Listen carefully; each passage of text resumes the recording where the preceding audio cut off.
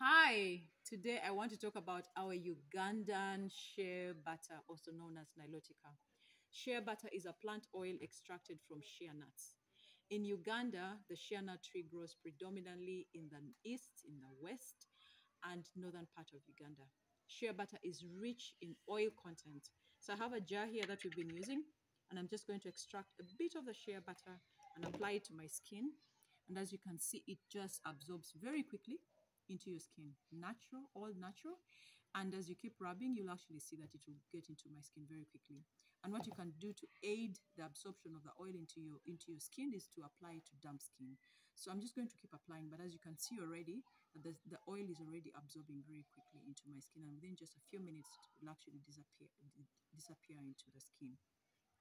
So shea is rich in oil and it's a highly moisturizing butter for the skin. It contains vitamin A, E, and F that promote healthy skin cell growth. As such, it can be used to minimize skin irritations such as eczema, diaper, and heat rash in children and adults alike. The shea house processes shea butter, which is packed in 18 kg buckets, which we don't have today here, but we do have it to sell it. 500-gram jar like this one, 330-gram glass jar for those who are more environmentally conscious, and a 100-gram jar. The shea house sells its butter in its raw form, which is mostly for babies 0 to 12 months and for adults that are sensitive to fragrances. The shea with lavender, which we have today in a glass jar, can be used by children 1 year and above.